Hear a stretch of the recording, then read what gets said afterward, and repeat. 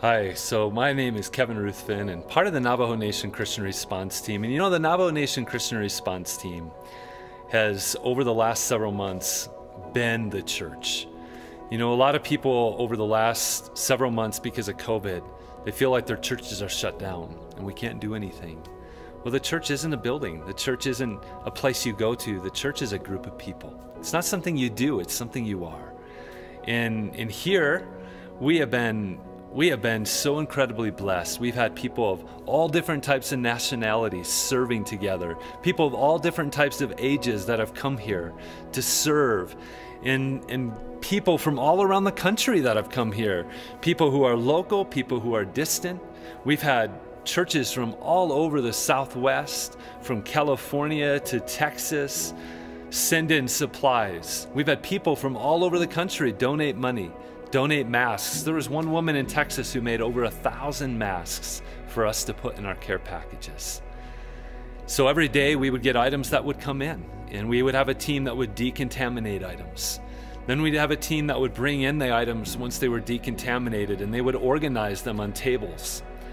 And they would organize them in the building so care package teams could come and put together care packages. And as they put these care packages together, we had all kinds of different food items that we would put inside of them, different cleaning items. We'd be able to put toilet paper in them, but we would also be able to put information about COVID. And even more importantly, we were able to put the Bible in, whether it was a Gospel of Mark or a Gospel of John, in every single care package with a note, just letting them know that they're a friend of ours and that we care about them and that there's a God in heaven who loves them, and with phone numbers where they could call for prayer. You know, it just makes me think of Lamentations chapter 3. In Lamentations chapter 3, the prophet was going through a hard time. It was Jeremiah. And Jeremiah said, I had no hope when I thought about the future. But a couple verses later, he says, but then I recalled this to mind, and I have hope, that the mercy and the compassion, the faithfulness of God are new every morning. God is good to those who seek Him. And I think that was the message that through every care package we wanted to communicate to people, that maybe they're feeling hopeless, but these care packages help bring them to recall to their minds that there's a God in heaven who's for them, who is not against them.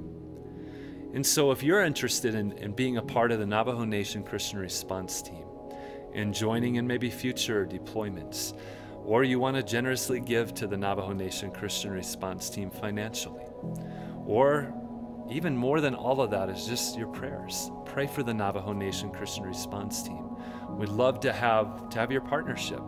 And you can check out the Navajo Nation Christian Response Team webpage. You can look at their Facebook page and find other ways that you can be a part of this. Again, we're a response team. We're responding to those that are broken. We're responding to those that are in need. And really the truth is all of us are broken at times. All of us are in need, and we all know what it's like for someone to come alongside of us and give us a hand and help pull us up again so we can stand on our feet in the love of God. And that again is what the Navajo Nation Christian Response Team is about. We want people to know that there's a God in heaven who's for them, and because of that they can have hope. So we would love to have you join us. Thank you.